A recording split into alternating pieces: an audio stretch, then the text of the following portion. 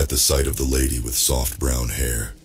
Haunting images of my 9-year-old self lying in a puddle of blood clawed their way to the forefront of my mind. I could practically feel the hideous warmth slide along my back as I recalled the way that thick red trail slowly spread itself across the kitchen floor like an ink stain. Back in the present, painful tingles raced along my left thigh as the lady eased herself onto the bench alongside me. Before us sat a huge pond filled with ducks, geese, and a few swans. "That's some heat today, huh?" she asked. I pried my bacon sandwich apart to check for maggots. "It's unbelievable." She grabbed a handful of breadcrumbs from her shoulder bag and tossed them onto the ground. Then a flock of noisy birds swarmed over her cream sandals. She glanced in my direction several times before finally saying, "Have we met before? You look sort of familiar. Do you teach at Elm Grove Primary?" "No," I mumbled. "You work on the high street then?" I shook my head. After studying my face more closely, she said, "Are you feeling okay? You look a little flush." "Just tired is all." "What's your name?" "Michael," I answered, then immediately kicked myself. Wasn't there a rule about revealing your identity in these situations?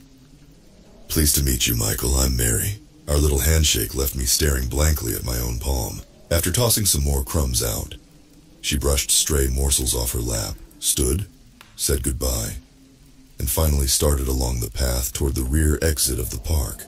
I tried getting up, but my weak leg had other ideas and made me topple back onto the bench. By the time I'd grabbed my cane, there was only an empty trail pinched between two walls of oak trees in the direction she'd set off. Odd. Back home, my wife, Diana, smoked a cigarette in the kitchen. Her most prominent feature, and the one clearest to me whenever I concentrate extra hard, were the scars along her cheeks and forehead, which became more prominent any time she lost her temper. Those marks were proudly on display as I rummaged through the fridge for a beer. "Nice walk?" she asked. I didn't answer. "Thought you'd like to know that while you were picnicking, your daughter put a brick through the Armstrongs' greenhouse." She stubbed her cigarette out in an ashtray on the counter. "I'll pay for it," I said. "So I'll just smooth things over with him again, shall I?" Her gravelly voice chased me into the hall, toward the top of the staircase which led to the basement, as she dredged up the same tired argument we'd been having for months on end. "I've got work to do!" I finally yelled, before slamming the door behind me. I couldn't really blame her for that reaction.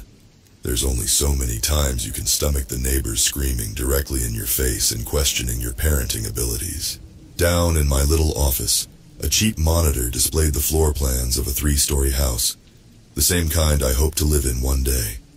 Open-plan kitchen, glass-fronted bedrooms, the works.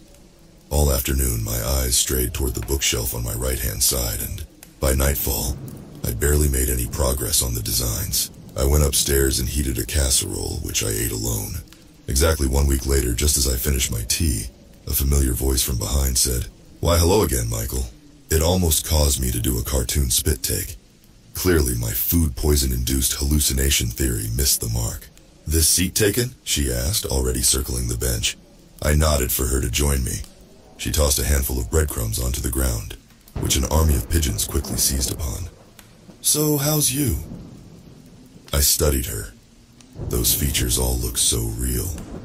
Right down to the freckle on her left ear, and the calluses along her fingertips. "I'm good," I said. "Work's a little stressful." "What do you do?" "I'm an architect." "Oh, fantastic." We sat in silence until, with a little snark, she said, "What, who, me?" "Oh, I'm fine, thanks for asking." I forced an awkward and said, "Sorry, how are you?" "I'm grand. Just finished work and thought I'd take advantage of the sunshine." "What do you do?" I asked, like I didn't already know the answer. "I'm a seamstress. So tell me about yourself. You got a family? Kids?" My wedding ring felt suddenly tight just then. "A wife and daughter." "What's your daughter's name?" "Jane. She'll be 9 in May." "Oh, same age as my son, little Mike. Maybe they go to school together." "I don't think so," I answered sharply.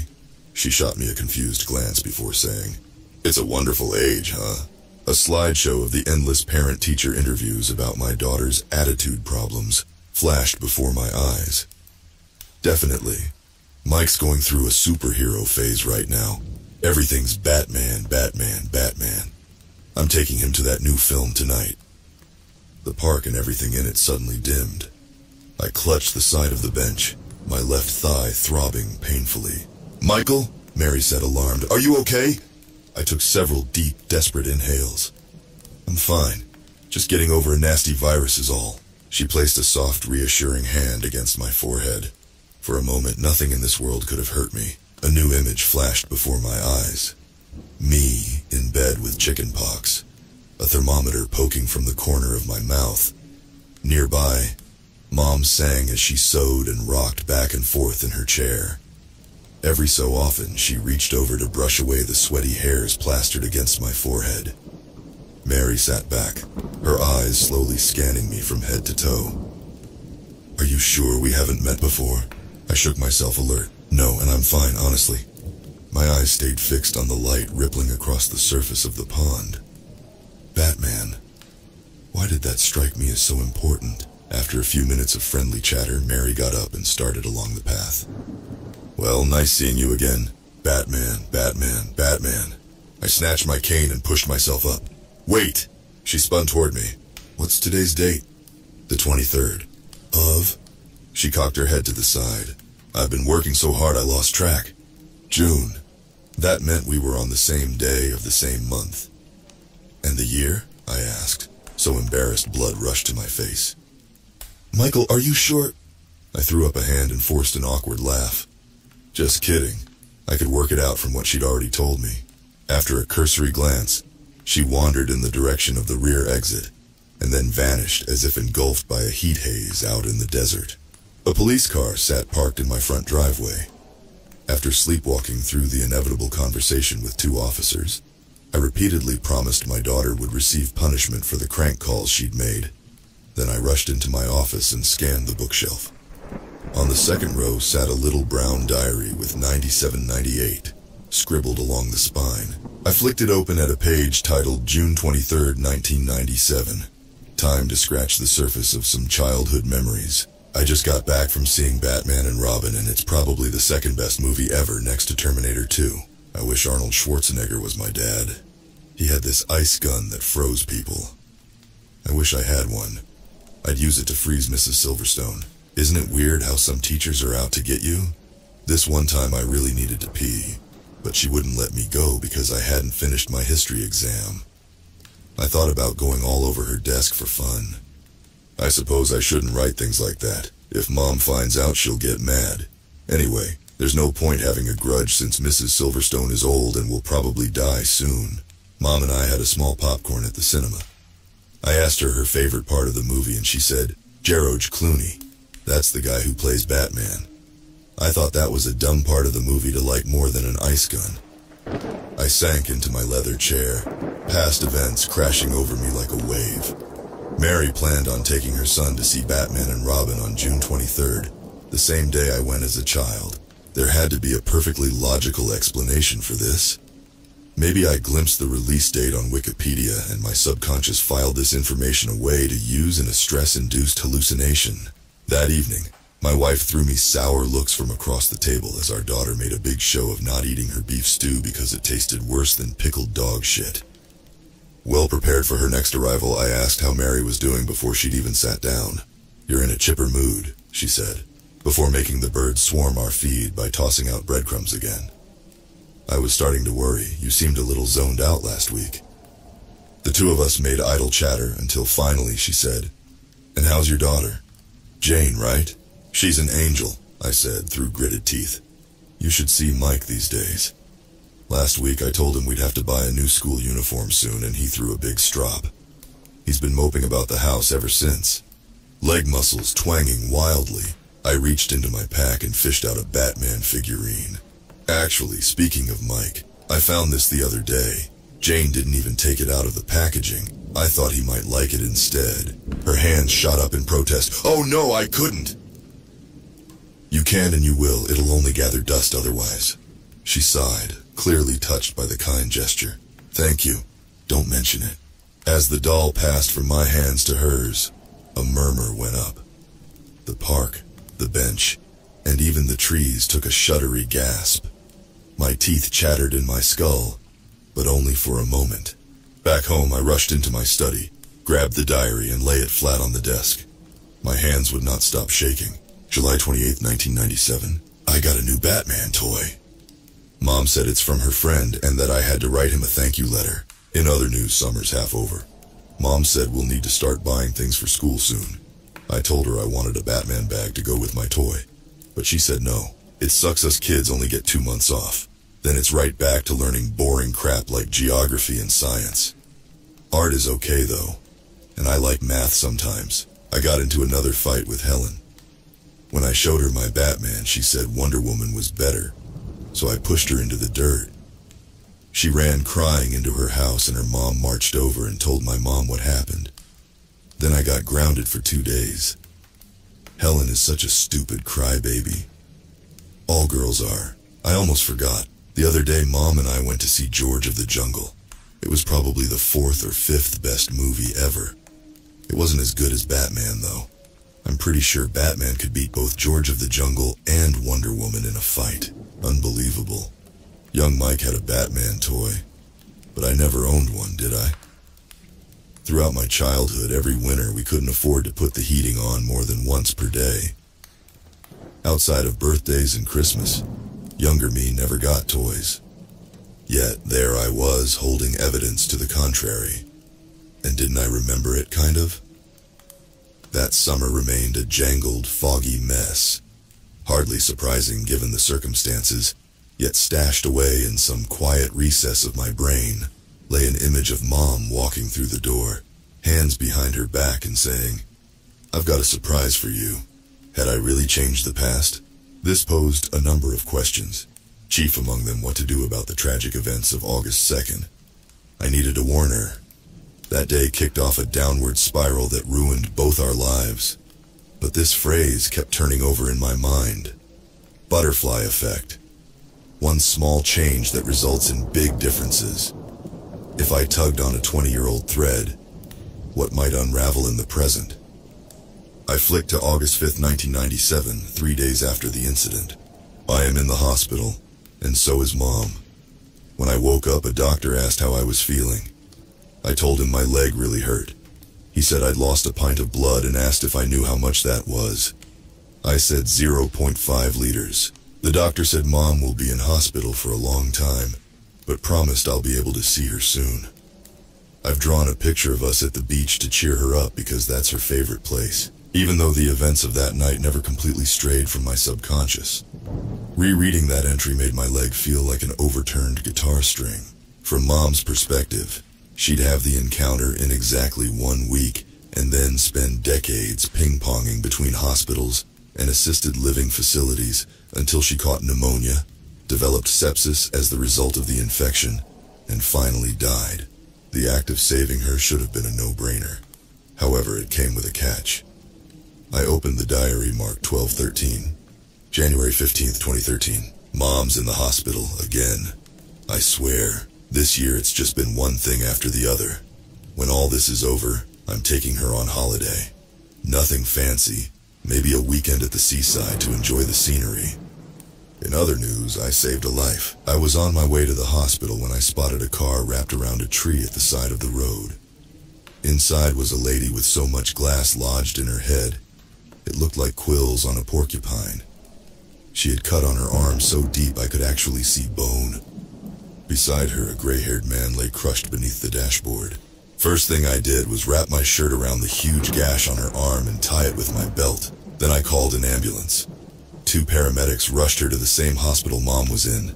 Mom couldn't speak or move, but I held her hand for a few hours, telling her how much I loved her. The nurses said she'd been asking for me right up until they pumped her full of meds. On my way out, I asked about the lady who got in the car accident. When I explained I'd found the wreck, they let me speak with her. Her face was more stitched up than a voodoo doll, and she'd clearly been given a mountain of painkillers, but she remembered who I was. Her name was Diana. I offered her my sympathies, then came home. I don't know why I'm writing this rather than going straight to bed. It's been an incredibly long, incredibly shitty day. I sat there, lost in thought. The paramedics told me Diana would have died right alongside her father if I hadn't arrived in time to stifle the bleeding. However, if Mom never got shot and developed a compromised immune system, it's extremely unlikely I'd have been racing along that highway on January 15th. If I don't happen across my future wife, she doesn't survive the crash, then she never comes over to thank me after her recovery. That means the two of us never bond over the shared grief of losing a parent, which in turn means we never raise the little bundle of joy known as Jane. You see my conundrum, but I had to do something. A heartfelt goodbye letter, maybe? I didn't sleep that night, or the next one. All week the situation turned over in my mind until, lying beside me in bed, my wife reached over, rubbed my cheek, and said, "You seem more tense than usual." Although strained, our relationship wasn't all arguments and squabbles. The sun did occasionally shine through, usually whenever Jane behaved herself for a period. "I'm fine," I said, eyes glued to the full moon shining through a rickety window. "Just thinking about my mom." Already half asleep, she said. I wish I could have met her. Cheerful as ever, Mary sat next to me on the bench. "Afternoon." Quickly I cleared my throat. "There's something I need to tell you." "Me first." She reached into her purse. "I've got a little gift here." She handed me a card from my past self. It said, "Thank you for the Batman. It's the best present I ever got." Beside the message, he'd drawn a crayon-caped crusader. "That's sweet," I said, dimly recalling the day I wrote it. After a heavy sigh, I made my voice all serious and said, "Mary, please listen. Remember that first time we met, when you said I looked familiar? There's a reason for that." I paused. As the wind gusted, leaves scattered across the ground like lost memories. "This is going to sound crazy, but you're my mother." "Have you come down with another fever?" she asked, her eyes narrowing. I waved the suggestion aside. "I can't explain it, but sitting here, this bench, it's like some sort of time bridge. To you it's 1997, but for me it's 2022. When we part ways, I go back to my present, and you go back to yours." She got up to leave. "Nice chatting with you." My arm shots out to snatch her handbag, but she ripped it away, then now on high alert, she made a desperate break for the path. Unable to catch up, I shouted, "Last week your son pushed Helen over and you grounded him for 2 days. You think he has a crush on her, but is too stubborn to admit it." Mary paused mid-step, her back to me. "His favorite film is Terminator 2. His favorite subjects in school are art and math. Everything else, you have to nag him to even glance at his homework." Slowly, she faced me. She studied my eyes, my nose, my lips. Little by little, the realization spread across her face. "Mike," tears formed at the corner of my eyes as I nodded and said, "It's me." She took several slow steps forward while I held onto the bench, slightly hunched. Her right hand rose up and brushed my cheek, gently. "Mike," she said again. Then with a furious shake of her head, she backed away. "No." Left leg protesting, I fumbled after her, grasping waste bins and tree branches for support along the way. And with every step, the world seemed to stretch out like an accordion, into one long, endless corridor. Every sound, the birds, the wind, our footsteps, echoed toward a frequency only dogs can hear. Mary kept moving, seemingly unfazed by any of this. Was she even aware? Maybe the past appeared normal from her perspective. Every breath became a battle. It felt like trudging through a bowl of Mom's hearty beef stew. The universe didn't want me chasing her into the past. If I kept on like this, what might happen to me? As one gelatinous step followed another, I flashed back to that awful night. A burglar broke in through the kitchen window, right as I wandered downstairs for a glass of water. Mom bolted in, alerted by my screams. Then she and the man fought, going round and round the room before he finally took out his gun and shot her. 6 bullets went into her spine, 1 in the stomach. Somewhere amidst their desperate scramble, my leg got hit and down I went. Blood pumped out of my left thigh like a furious jet. Within seconds it coated every surface.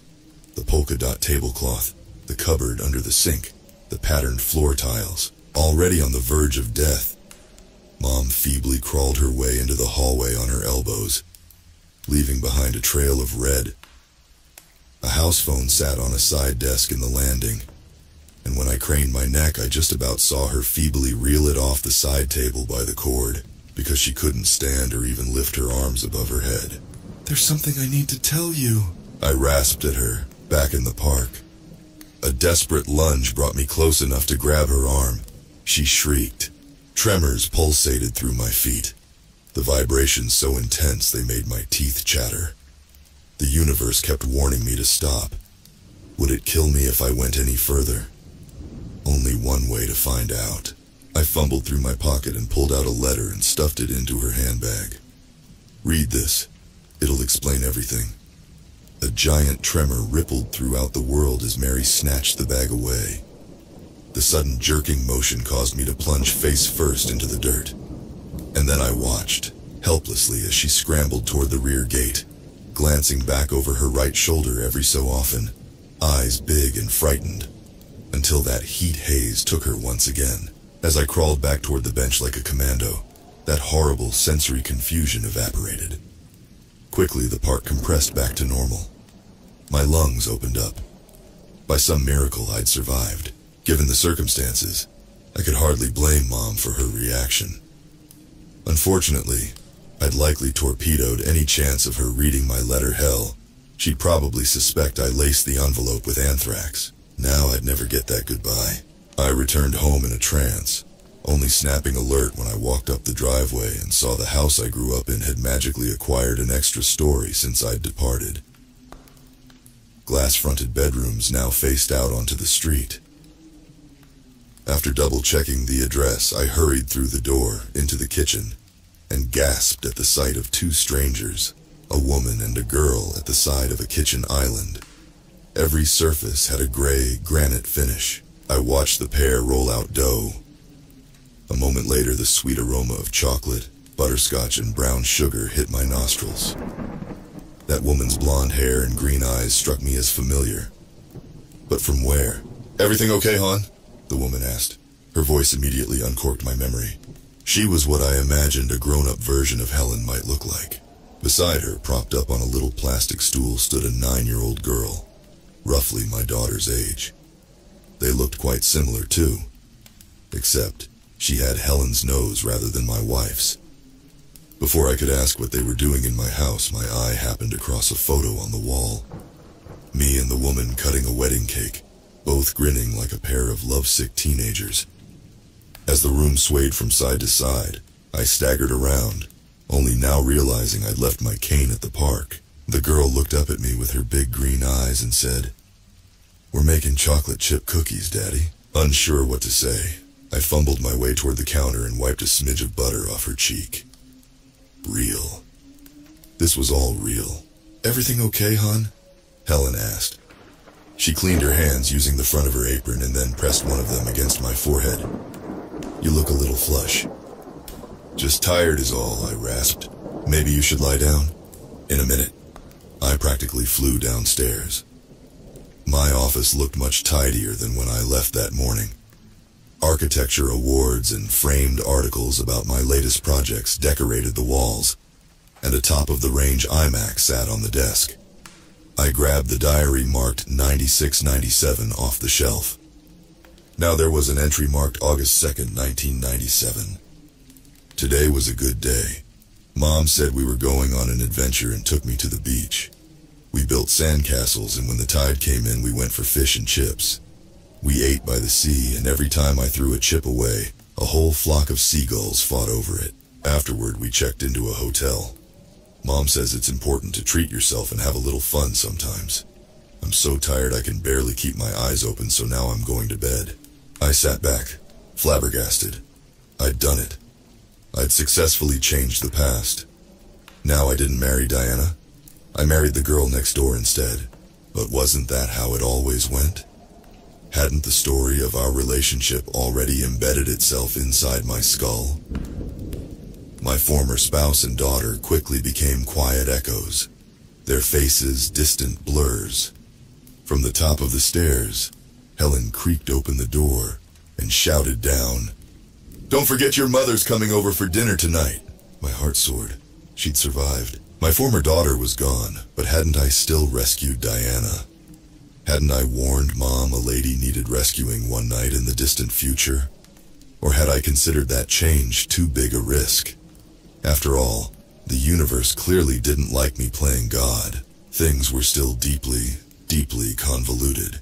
Two sets of conflicting memories occupied headspace, but piece by piece, I felt the old ones dissolve. Fortunately, I had the diaries.